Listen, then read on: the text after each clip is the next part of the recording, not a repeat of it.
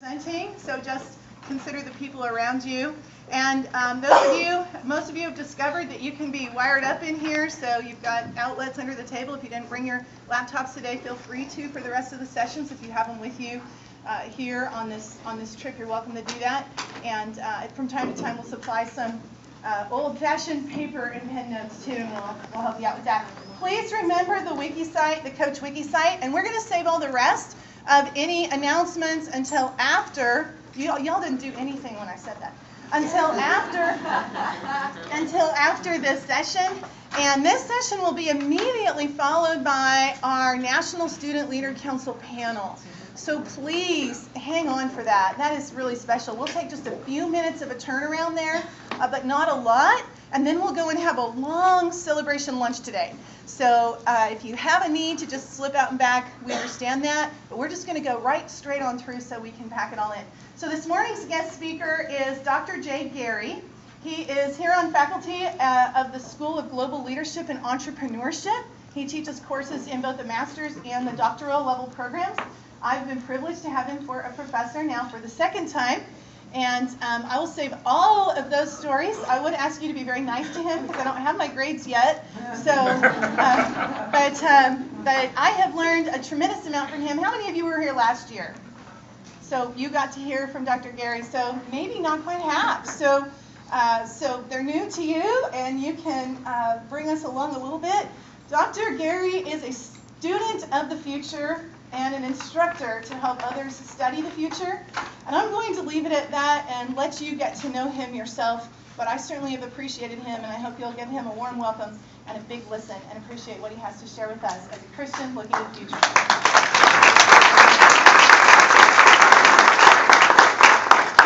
All right, I'm glad you've been warmed up for 2 or 3 days. You've talked a lot about the how and seen it work as coaches. And I'm looking forward to sharing with you sort of the why and how do we become better coaches through shaping the future. The slides I'm using online today are up here online, so you don't have to write like mad. But if you were to write that down, jgary.com, iccshaping.pdf, you could backtrack and do a remix and see what I'm doing today, all right? It's fantastic to be with you about today because I've been part of your community vicariously.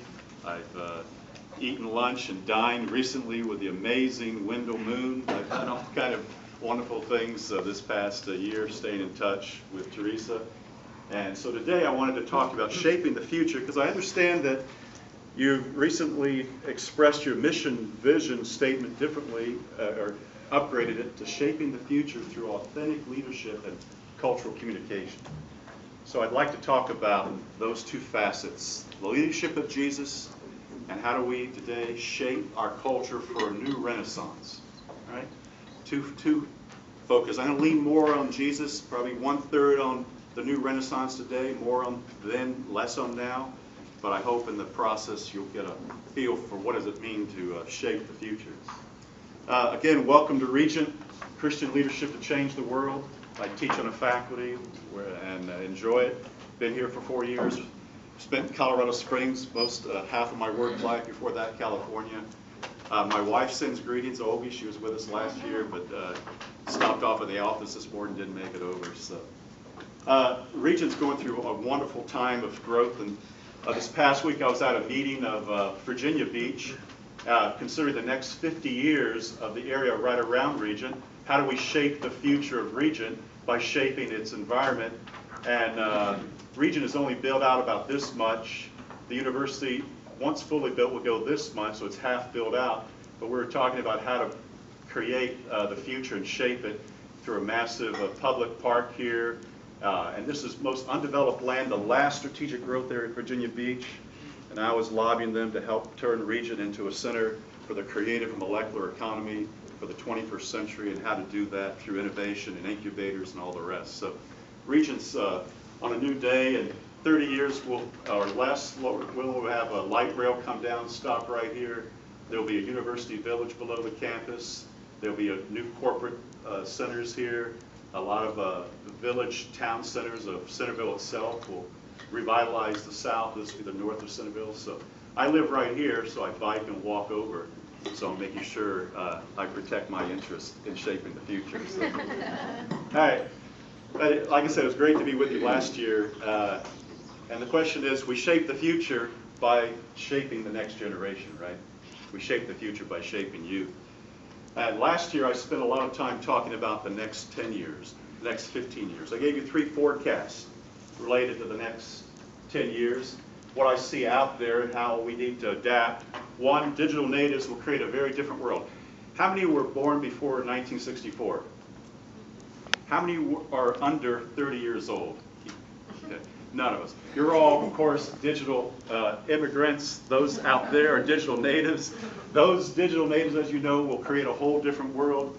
They know how the world works, and they're reorganizing the world digitally. But by 2021, a majority of these digital natives, an increase of over 1 billion, will be hungry, hopeless, and yet they'll be connected in the third world. So the youth bulge that we experienced in the 60s and 70s is over to the third world. What are the implications of that? Reciprocally based innovation in the cloud. Cloud could be the biggest opportunity in history. A new generation working together, community together, solving problems together will be the biggest opportunity ever that we've seen, and will recreate the 21st century. Now that's the next 10 years. I told you today I'm going to go back to Jesus and then talk about yesterday, today. That's tomorrow. But ICC looks to tomorrow. And when ICC looks to tomorrow, you have to say, where are we going today and where could we be in a decade? And what are we doing in terms of concentration in current products and markets? I teach MBA sometimes, so I get up things like this. And then where are we going with new products to the same market? Where are we going with new markets and diversification? And I can tell you, I see very few organizations that have the potential and the dynamism that you do to help recreate the world all over again. And that's what we need today. We need to move out, and we need to reach the bottom half, the base of the pyramid, and you can see my slides last year. iccforecast.pdf at jgary.com. iccforecast.pdf. All right, so yes, you must, you can. It's before you, it's within your grasp. You can shape the future as an emerging movement of youth and an intergenerational movement and a multicultural movement. I often think about other times and people of Issachar you've heard in ancient times were people that tried to see a new day, tried to feel which way the weather was going. They went with David rather than Saul. And they were known as people who saw the times, understood the times, and knew what Israel should do. We need to aspire to that, but yet we've been interrupted, right, by the Great Recession. I was this morning listening to talk about austerity and stimulus, elections, Greece, Europe. We've been in a great recession of our time, the greatest of our lifetime. We're in a slow recovery. Are we going to go to a double dip, or will we bottom? Have we bottomed out? What do we do? When there's a great recession, how do we tap into great reserves? So what I'm talking about today is how you develop the capacity to reframe all things through Christ, all right? Reframe all things from the inside out rather than the outside in.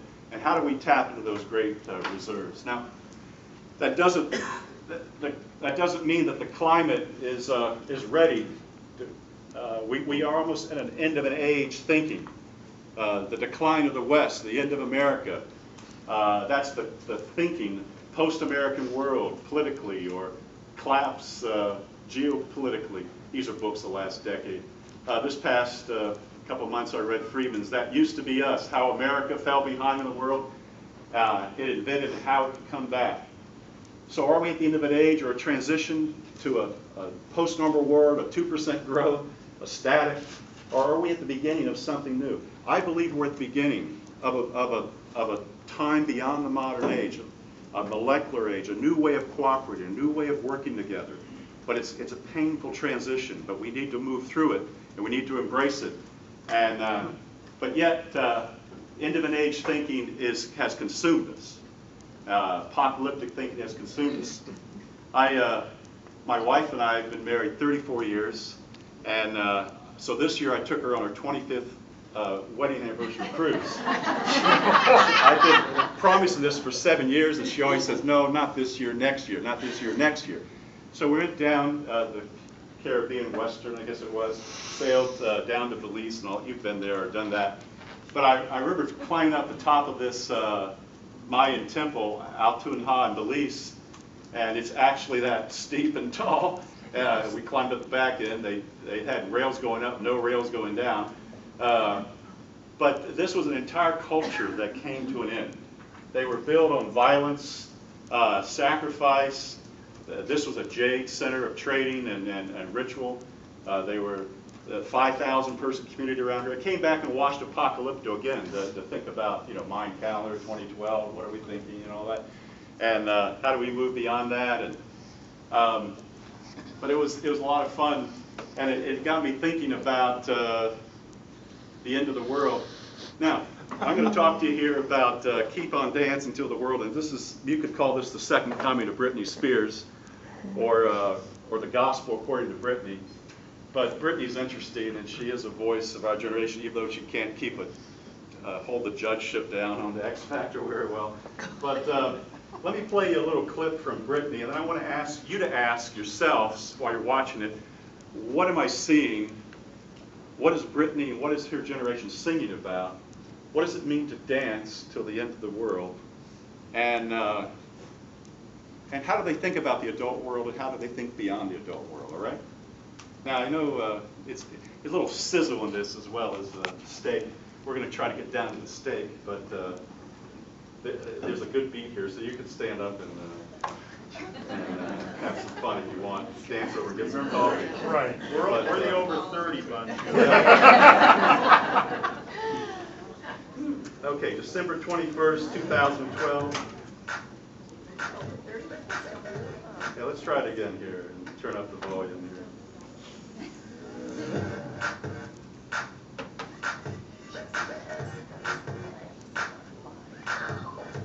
This kitten got your tongue tied not to see. Spit it out, 'cause I'm dying for company. Going to the underground club here. I noticed that you got it, you noticed that I want it, you know that I can take it to the next level, baby. If you want this goodness, sicker than the remix, baby, let me blow your mind tonight. I can't take no more. Never felt like this before. Come on, get me on the floor. DJ, what you waiting for?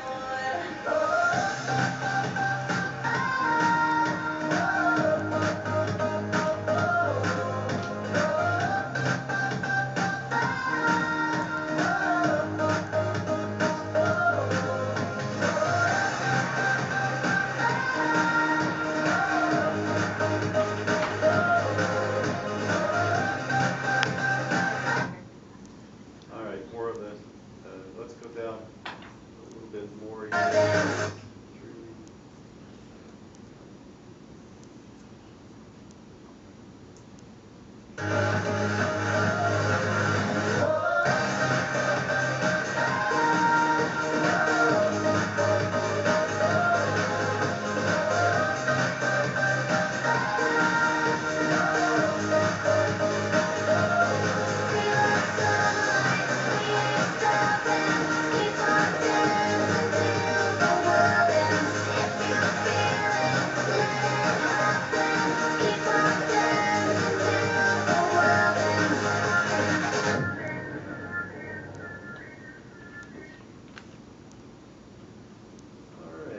Question is, current slide. The question is, what did you see? And what's the gospel according to Britney? Is there a redemptive message here? I had the advantage of looking at the lyrics, but I can't take it no more, never felt like this before, come on, get me on the floor, DJ, what are you waiting for? Maybe Britney's calling out for the DJs in the world to play her music, but more likely there's a let's keep dancing, go to the underground club and have a good time tonight type of message, over here. But look at this. At the end, what did you see? The sun comes out, right? And what happens? It emerges, and maybe Brittany sees her star still rising. It's not falling, whatever. You can read this at all different levels. But see the sunlight wanes, stop and keep on dancing till the world ends. If you feel it, let it happen. Keep on dancing till the world ends. Does she believe the world's ending? Her experience just confirms that, the world's beginning. So she keeps on dancing till the world begins. And that's what this culture is looking for. They're looking for a way to dance through the systemic collapses and remakes and recreations of the adult world. They're wanting to dance through it, and they're wanting to survive it. They want to go beyond the end. And that's the message of this generation. We sang, let it be and all those type of things when I was growing up. But they want to keep on dancing. Now, there's been times of trouble between different ages, and we're living in a time of transition. Here's 3 different ages: the classical age, medieval age, the modern age, and we're about here. Remember here, this was the fall of Rome here, and time of trouble. We call this the Dark Ages. There are more enlightened ways to talk about that now. Here's the 100 Years' War between in Europe at the dawn of the Reformation and what that entailed. And here we have the World War I, World War II, and the trouble and the transition from the modern age to perhaps a global age, more organic age, molecular age, or who knows what. But the point here is that what we often label as the end of the world may be only the end of a modern age. And our kids want to live for tomorrow. They want to live for a new day. And they want to dance until the world begins for them. I'm really happy my daughter just got an internship in D.C., just earned her master's in communication, and she's down at Powell Tate, a top PR company, and she's calling me and my wife every day, giving us updates on what she's doing.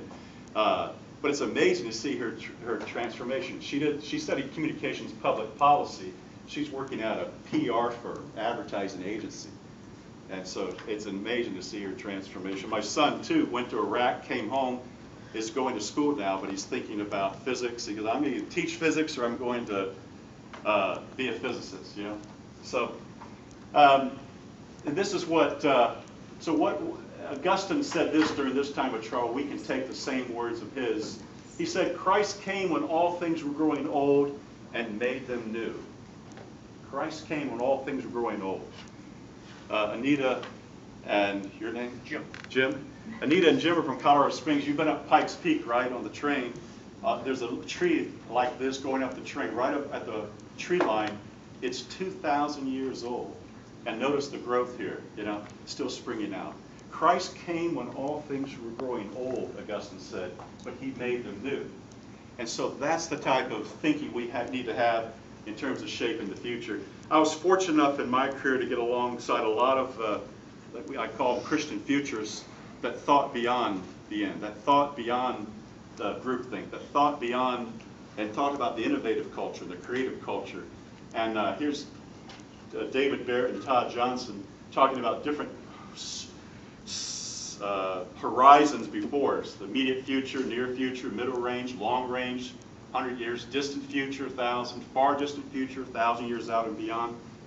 But you don't normally hear talk about that. So I gave a lot of my life to start thinking and acting to shape the future.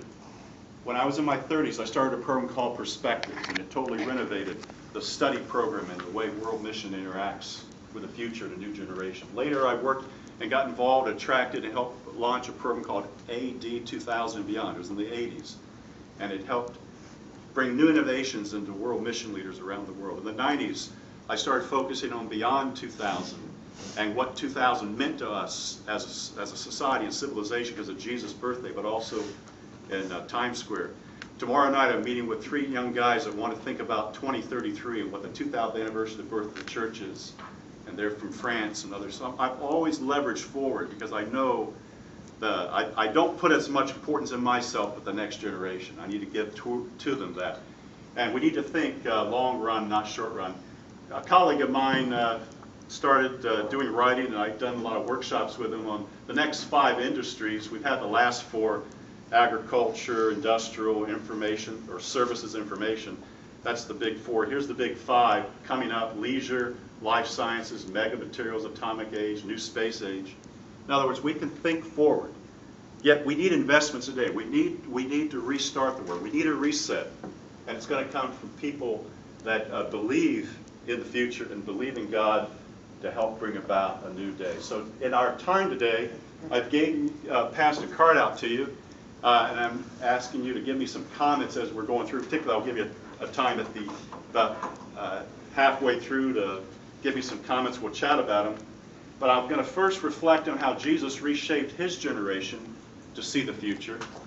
And then second, I'm going to consider how we can shape ourselves for a new renaissance. In between, we'll have some discussion. I'll put you in some discussion, and then I'll get into the section. We'll do some larger discussions. So with that, buckle your seats. We're going to talk about the future according to Jesus, and then talk about our role in shaping the future of culture, and what does that mean in our world today. So I approach this a very grounded way, and I ask the question not from theology above, but from history below. And I talk about Jesus in ways that you may have never heard, and that's fine. But I do it purposely to give you a different perspective, a bottom-up perspective rather than a top-down. And so my question is, how can a Galilean Jew teach us about shaping the future? How did he shape his future of his generation? And how is his dynamics, not just his doctrine, something that we can follow? So what was the crisis facing Jesus? This is a wonderful picture when you think about the obvious and overstating it and things that are hidden. And if you walked in this room, what would you talk to this woman about? What she's reading, the paintings on the wall, the wallpaper, oh, the elephant. What was the elephant in the room of Jesus and the first century? What was the crisis they were facing? How did he relate to that? Can you name it? Roman rule? Roman rule. Excellent, excellent. It's getting very, very good. Excellent. Roman rule. Empire. It's called empire. Changes in the economy. Yeah. What else? Yeah. Well, you had the religious leaders that were trying to set the pace, but really not caring in a sense that the others came with Corrupt them, leadership. yeah, versus the tax gatherers and sinners, and you had these two groups of people. Aristocracy and working poor and peasants. And Jesus was a Galilean working poor. I express it this way, and it's a clash between those things. I talk about the Christ of Jesus' day that was looming was a conflict that he saw coming. Now, retrospect, we look back on this. He was prospect looking forward to it. Now, it was not a utopia, it was a nightmare, in his time. He was wanting to dance until the world began again. And so he was teaching people how to move through that again. Now, it's funny, Roman Jewish War had happened in August, September. In Christianity, we have two major holidays. What are they? Christmas and Easter, right? We don't celebrate this. The Jews mourn this, the collapse of the temple and the end of their, the tribal culture and their nation state in August regularly. But this was a major traumatic event. 2 million people were displaced or put into bondage or servitude. And the Jews all over the world were disrupted. And about 100,000 died through crucifixion. This was a major traumatic event of wiping out of their land, their temple, their ruling authorities. They had had independence for 100 years. And so in thinking about this, shaping the future, I wanted to share with you a model I've been playing with about how Jesus shaped his terrain ahead of him, all right?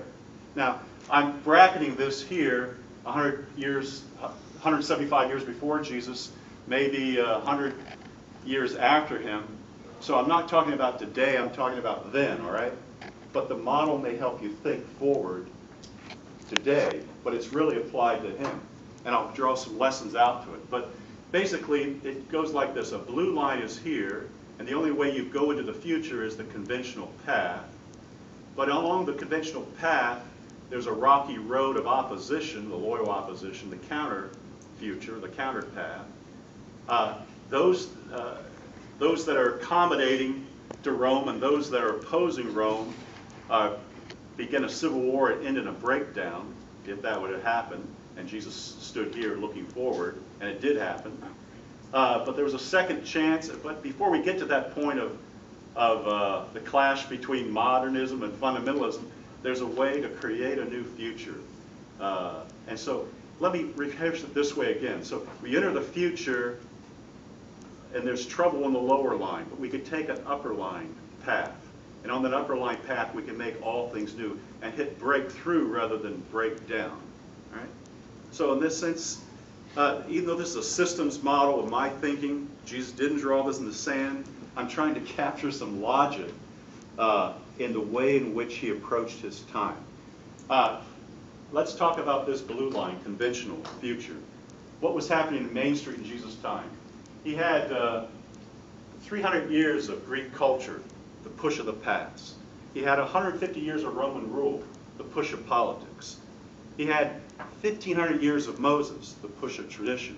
It was all legitimized in what we call Sadducees, right? And the aristocracy and the temple priests and all that. That's the blue line, the conventional line. There was the push back to the conventional future of Main Street, on Side Street, the side stream. Those are the Pharisees, the Essenes, and others. But Jesus, at some point here, leaves his carpenter bench, stone masonry work, and says, repent, for the kingdom of God is at hand. What are you saying? He's saying that change your mind, because God's changing the times. God's changing the times from breakdown to breakthrough.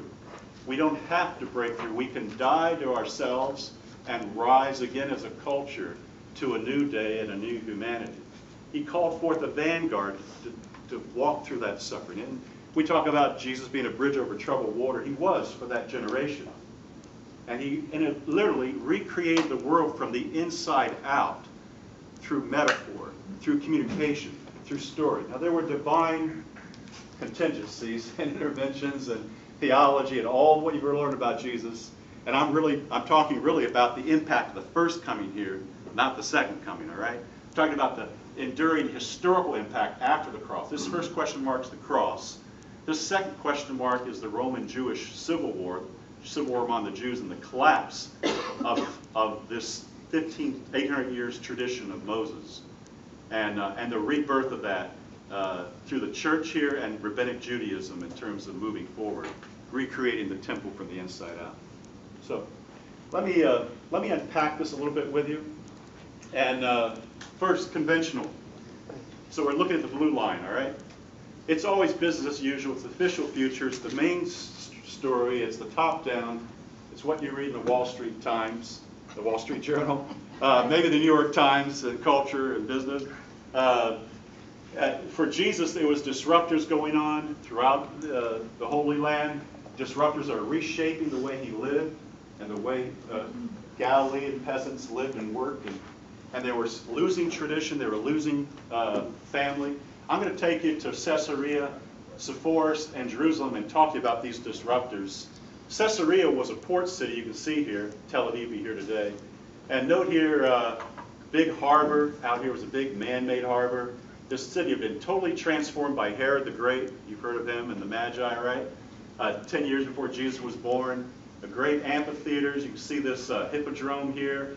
Huge temple to the goddess Roma. Herod had no thoughts about doing another temple over in Jerusalem, to Yahweh. Military occupation. But the real story here was economy. This was the port city linking Palestine to the empire. And it was causing massive dislocation and change of markets in the countryside outside the fortress here of Caesarea. So Caesarea was on the coast.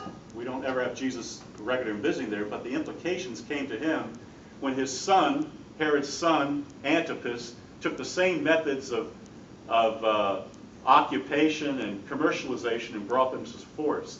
This is a city that's just been excavated 50, 60 years ago in 47, but we now realize today it was the major commercial center. It's not mentioned in the Gospels, only metaphorically through Jesus' parables. but it's no doubt he spent extensive time there, and his father likely spent time there working, building some of the things you see here. And notice Roman villas, where Caesarea was a Roman. Sepphoris was all Jewish. It was all kosher, but it was very Romanized, and it was very Greek Hellenized in an extreme way. But Antipas followed the same pattern of collecting taxes, handing out patron estates, disrupting the local economy, sending people, village peasants, into monocropping, sharecropping, and really creating unrest and a cultural revolt below. And it was, he established markets. You can see market patterns. You didn't see like this in Nazareth, just 4 miles away. You would never seen these kind of streets. A Roman market, 20 AD here, visualized. So commercialization, and the world had come to Jesus through not just Romanization or occupation, but commercialization. Urbanization. Jerusalem became a world-class city for tourism and pilgrimage and worship. There's the temple here. Priestly mansions, 3,600 square feet mansion here. They're living high on the hog, metaphorically high on the cattle, you know, not the hog. It was quite a disparity. They built a special bridge to get here so they didn't have to walk among lowly folks, and also to control the temple system. So when Jesus comes proclaiming, repent, the kingdom of God is at hand, Crowson says that Jesus was preaching, his audience would have understood him as relief against the intensive Romanization, urbanization, and culturalization that entered the Jewish homeland through Caesarea. There was relief at last on the horizon. Jesus, what did he think about the conventional future? Well, he was a prophet, and he prophesied that official future, and its temple would not have a stone left upon another within his generation. And we remember him today because he was right, looking back. And we remember him because he helped prepare a people to go beyond, the people of God, Jew and Gentile. And so he, in a sense, stand in judgment on the lower line and call people to this upper line in human history. I remember standing in this place. It's a burnt house, and a spear of a lady. Her bones were found walking up the stairs, but these were some family members of these priests, but the entire world was burned and went up in flames in 70 AD in summer. So the conventional and counter future clashed, and that world broke down. Let's talk about the counter briefly. The counter future is always a rocky road. We must intervene. You know, the bottom-up revolt. See this picture? These little fish have a problem, right? They need leadership. They're not getting it, right? And what's the problem? The big fish is eating the little fish. Think Assad, Syria, think Egypt, tables turned over bark. Here they turn the tables. They organize. Either you're scattered or you're organized. And so Jesus was trying to reorganize this society, little fish coordinating to chase away the big fish, all right? And there were people that were his contemporaries in different movements, Essenes, Pharisees, Zealots, but he carved out a special space to reorganize and search for covenant renewal. And it was over and against the prevailing regime. He did it. But he was a dissident. And he was nonviolent, but he was a dissident. But he's the only one that showed a way beyond. And remember him today for doing that. So resistance took two forms in his day, fight or flight. Flight means go out to the desert, wait for the end. Qumran did that 150 years before Jesus. Fight was the end of the Jewish state. Masada did that. Both failed. The counter-futures both failed in Jesus' day, as he saw. Let's talk about Qumran, or Pharisees came from Qumran in terms of the pious ones. The Qumran folks stayed by the Dead Sea Desert, but the Pharisees were a lay movement, a renewal, doing the same thing, trying to intensify piety to think the end would come. Well, the end did come for their generation, but it turned out an end of not just flight, but fighting the Romans, and it didn't end up well. But a lot of the counter-future were people that were scattered out in the hinterlands and became bandits, prophets, and messiahs. So this was the culture Jesus was identified with, and Herod made his reputation by actually rooting them out and bringing them under control. So Qumran community flighted to the desert. They were end-time community. They were very much, we learn a lot about the Dead Sea Scrolls. They bathed themselves daily for dinner. They copied the scriptures. They waited for the new covenant. They were new covenant people in that regard. But they were exclusivists. They didn't believe in including others that were Gentiles. But they did believe that a 40-year war would start with righteous warriors, sons of light against sons of darkness. And metaphorically, that did happen after the cross, a 40-year war, a battle. And it ended up like the Branch Davidians, and not a very good term. So Masada, a fortress, and these were freedom fighters, but at the same time they were assassins. And those in Jesus' day didn't see them very highly. They've been romanticized in our day by Israel, but it was the end of the Jewish state. So the outcome, Jesus didn't think very highly of zealots, or people like Masada. Faith for Jesus didn't mean a repeat of the Maccabean miracle of independence before him. It meant suffering through to the end and beyond. Dancing till the world began. Causes led by zealots would lead to a collision of Rome and the collapse of the nation. He warned against extremism and Jewish nationalism and hate and anger. So let's talk about the creative path. There's a better way beyond fight or flight. Jesus offered a third way, faith. He grew up in the shadow of Sepphoris. How did he think about creatively shaping the future? Well, he grew up in the shadow of Sepphoris that had been burned to the ground in 4 BC due to revolt. It was, imagine him growing up around campfires, hearing about extended relatives that had died in the fire of Sepphoris. Not only was there a fire, but Sepphoris, they put 1,000 people, they said, on crosses from Sepphoris, 4 BC. And so it was very traumatic, the area that Jesus grew up in, related to revolt and related to the cost of it. And he understood this cost. And so in a sense, he saw himself, if one person could die, the whole nation wouldn't have to. He saw himself dramatizing the bitter end that they were about to experience to save them from that end. The cross to him was taking upon himself this rage, this hate of Rome, this hate of each other, and dying to it to release people from the powers of the lower line future to rise to the upper line future. Right? I'm talking like a sociologist, but we need to think about shaping the future in public terms, not just private terms. All right? So Jesus would take upon himself this. He would experience what Sepphoris had experienced. He would try to take it, the sting away from the powers of the day, and move toward a first fruits world, a world where people be regathered and gathered into a harvest to prove the power and the full restoration of Israel and humanity at that point. And so he wanted to break a cycle of violence, of oppression and dissident violence, and his new way would do that. He asked those who followed him to be spared from the carnage of the great war, and he promised they'd be spared. He said, get out of Jerusalem when you see it coming. They would be raised up and vindicated him, form a new nucleus in the house of Israel. So you can see here, in a sense, 3 phases of Jesus' plan to shape the future.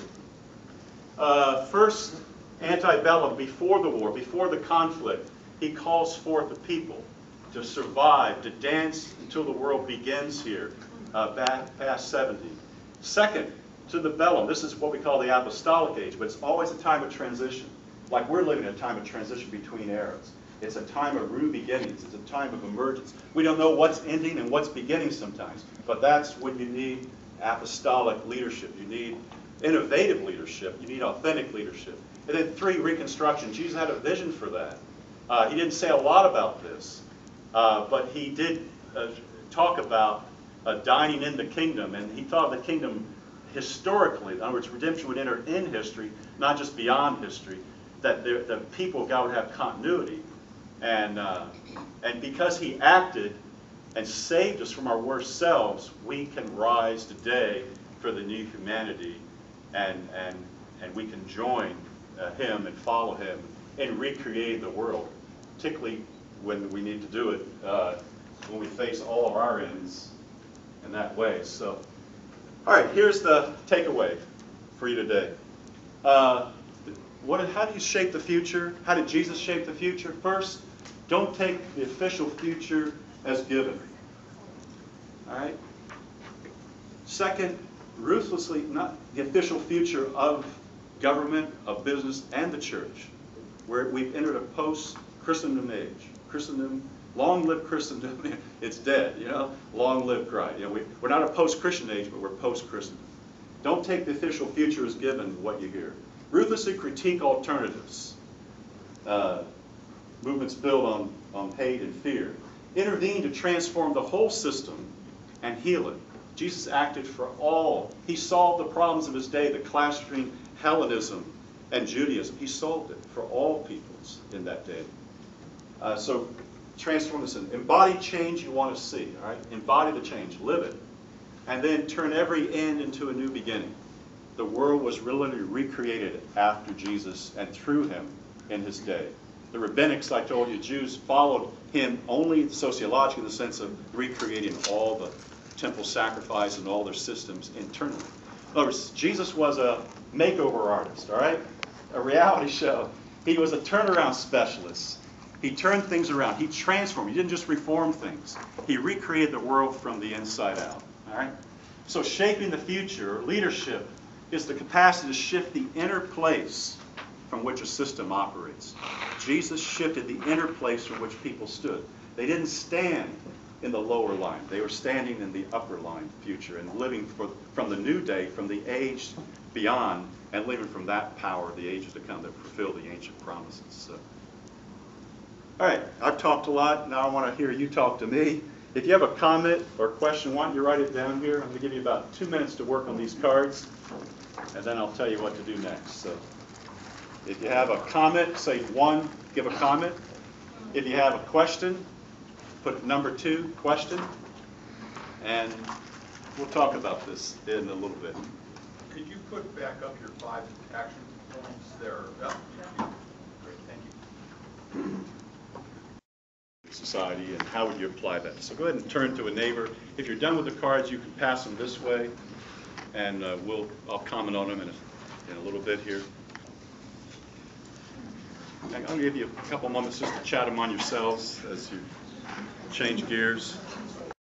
This, the Bible says this only or that. It doesn't come through that. It's going to come through bottom up and inside out. It's going to come through living it, not through just preaching it. Are you saying Jesus' main purpose is to change the immediate future regarding the Jews? Yes, his purpose, the cross and the fall of Jerusalem changed the order of the ages. It was the change from the Old to the New Testament. We talk about theological like that. But it was the change from this age, the age to come. The age to come has not only begun, there's been a maturation of the kingdom where the kingdom is here. It's through that power of change that all things can be made new. All sciences, all histories, all peoples, all conflicts. So Jesus changed things. Where do we intervene to transform the system? Well, obviously, where we can, we intervene. We shape the system like we shape our seasons. We do it incrementally. We plant seed in the fall or reseed my garden, my grass. We do it in small ways, but these smaller acts add up to a larger new culture, a new way. We revitalize the culture. What's been the influence of eschatology in the church's engagement with the future? It's been negative. Now, when I mean eschatology, I mean end times. Single string on the violin thinking, all right? It's been negative. I often think that eschatology has as much to do with the impact of the first coming, as I showed you here, as it does at the end of space-time history. In fact, I talk about eschatology only long enough to get people talking about the future of humanity and what God is doing in us and through us because of what he did for us and where we need to move tomorrow. So there's a lot of different views in eschatology, I understand that, or millennialism. And I put the accent on how Jesus faced his end and the last days of his generation rather than our last days, because I don't see us written in the Bible. I don't see a script for our generation. I see Scripture and I see a world without end before us. So there's always been a multiplicity of views. I don't talk as much about eschatology as archenology, the beginning of all things made new and the beginning of the new covenant, not the old covenant, the end of it. So what are some real life examples of your 5 action points? How do we keep the momentum going? Goodness, 5 action points. The real life examples, who are your heroes?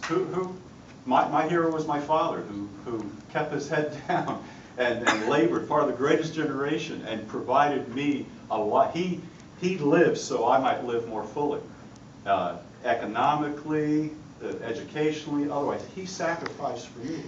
Those are the kind of investments that I want, and those are the kind of things that we need to do. So a real life example, let's say, look around your own life, and they're there, and need to move forward. Let me take the last 7 minutes or so and chat with you a bit about this second question. Consider how we can shape ourselves for a new renaissance. If you take anything from what Jesus said, it's the lesson of Pogo. We've seen the enemy is us.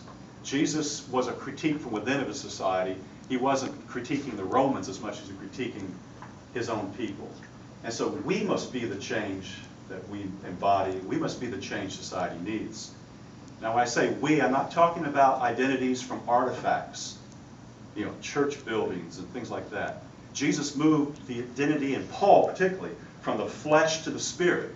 He transformed our identity from above and not below. From above meant the age to come and where future generations and the afterlife. He reassigned our identity to that.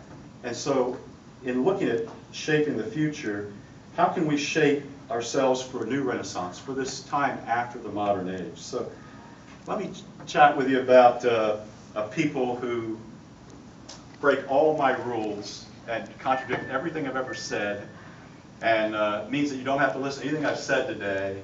This is, I saw the Smithsonian had a special on about a month ago or less, the Grammar of Happiness, about the Pirahã of Amazon, and they're only about 250 people.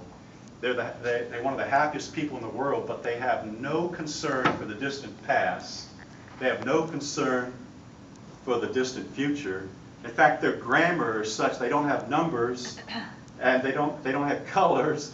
Everything is suited for right where they are. In fact, it's called a big controversy in linguistics because they don't even speak in complex sentences, but their language, they can sing it, they can hum it, they're uniquely adapted to their context. They talk about everybody outside themselves as crooked heads, and they're straight heads, and they're straight for their context.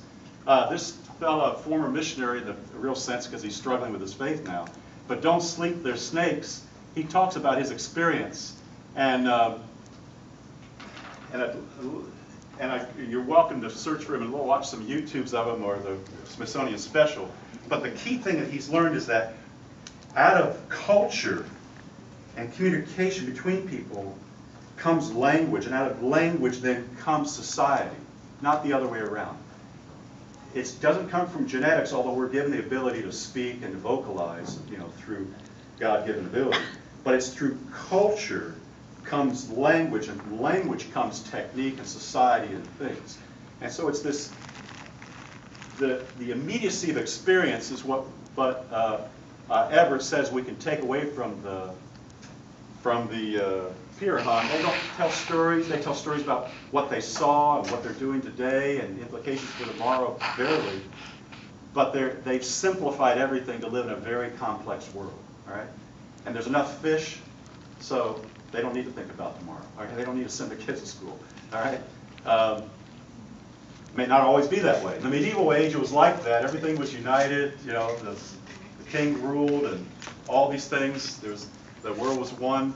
But in the modern age, we have differentiation between the left hand and the right hand. The left hand became distinct from the right hand. The right hand was the objective sphere, or what was seen. From the subjective, objective was distinguished, fact and value. What's interpreted was what was seen. In other words, the interiors became differentiated from the exterior. Now, the Enlightenment was a gift to humanity. It separated astrology from astronomy. And what has astronomy done for us? It's done a lot. It reflected back on how we see ourselves and created, open up space for the future of habitation. So it was a great gift, this differentiation, but it was also a negative consequence. Now let me pause here and just say the modern age is a system. Unlike the Pirahã, we have a lot of complexity to our lives. In other words, a lot of history lived. the Pirha, Everett said, talking about Jesus, and said, how tall was he? And was he brown or white? And he says, no, Everett says, no, I didn't see him. He lived a long time ago. Why are you talking to us about him? You know, like they're living immediate. But we have superstructure, structure, and infrastructure. Superstructure being culture, structure being society, family, and secondary structures, and infrastructure being nature and economy in that regards. But there's a great deal of intensification, a great deal of diversification in these three, this pyramid, let's call it, and a great deal of feedback. But what's happening in the modern world is needs to be criticized, but it needs to be built upon and transformed, not burned down. Right? We have intensification going on with the environment and its infrastructure. That's production, so the environment's at risk. We have reproduction going on. Population, primary structures, secondary structures. We put grandma in the retirement home now because the family can't sustain them. The wife's working at work. We used to have organic society. Now it's more mechanical. Loss of human identity. But this culture needs to be renewed. We need to turn the pyramid upside down so it's culture, society, and nature. Reintegrated together. So the modern age needs reshaping, but it needs intervention and love and compassion, and human identity needs to be renewed. Things have been rationalized, and we need to revitalize and re-enchant the modern world with true stories and true communication. And so what's become separated, the right-hand objective from the left-hand, has now become fragmented. Political polarization. And institutions are looking out their own interests. Habermas said that the problem was you had these intersubjective knowledge communities building knowledge in science and religion here, but they're looking out of their own interests and they're ignoring the emancipatory interests of people. In other words, we needed to change that, reorganize society around people rather than just objective knowledge and just special interests of the tribe. So both tribes and knowledge communities need to be reorganized and need to be renovated. And he was critiquing Marx, he's critiquing others in this. Habermas is who I've been talking to. His theory of communicative action I encourage you to think about if you're a reader. And readers are leaders, so you are a leader and a reader. Rationality meant a couple of worldviews, colonization of our life worlds by business and government, but individuals must act critically, loyalty to their institutions, to their families even, critical loyalty, and take up communicative action to renew people and culture. It's so vital, what we need to do in terms of creating a new communication, a new language of love, a new community of love. So what this means is that adults have work to do, not just the youth. Here's a book I highly recommend to you, In Over Our Heads, and this is an intelligible book, not like me talking. This is really intelligible, okay? You say, well, I feel like a C student in a room of valedictorians. Well, I struggle with what I say sometimes, all right? Half of what I know is good, the other half I don't. It's just, I don't know which part, But we're all works in progress. But here's the story of adults and authentic leadership and moral development. We move from conventional and traditional sense, joining society in our 30s, to self-authorship, having our own mind, having our own views, having our own work, to self-transforming minds. In other words, our very way of organizing transforms. The Pirha live in a single world. They don't have to transform their mind. They're socialized from the point of view of 9 years old. They can stand alone. But we need to continue to transform minds morally and spiritually. This is the trajectory of spiritual maturity. But the church, for the most part, is centered right here. They're not centered in the new culture, a moral culture that's meta or systemic or problem-finding or interdependent in terms of collaboration. And so these are three different cultures, about 50%, 30%, probably 7%. These are a study done in business. But we need to cross the Jabbok like Jacob of old and begin a new day. And I encourage you in this regard. So, and to see self-transformation at work, to recreate ourselves, more to say, I'll let you read the slides on that, to invent our own work rather than see it owned by the boss. The very transformations we can do in our 40s and even 50s. Our kids need to be socialized. We need to be more into freedom and mutually authored. They need to be more group authored. Two different life stages, and it's a potential conflict now between adults and youth in this regard in terms of the inner lives and the inner ways of organizing. But Jesus showed us the way to recreate our worlds from the inside out, and Paul showed us that we can do it in terms of transformation. So, a message to you in closing is that the illiterate of the 21st century will not be those who cannot read or write. It will be those who cannot learn, unlearn, and relearn again. I'm calling you today to learn, unlearn everything you've known about Jesus, and then relearn everything you can about the new world of the digital natives, so you can be a coach to them 30, 60, 100-fold, and bring forth the movements of tomorrow to create the new Renaissance culture. Thank you very much. Good to be with you.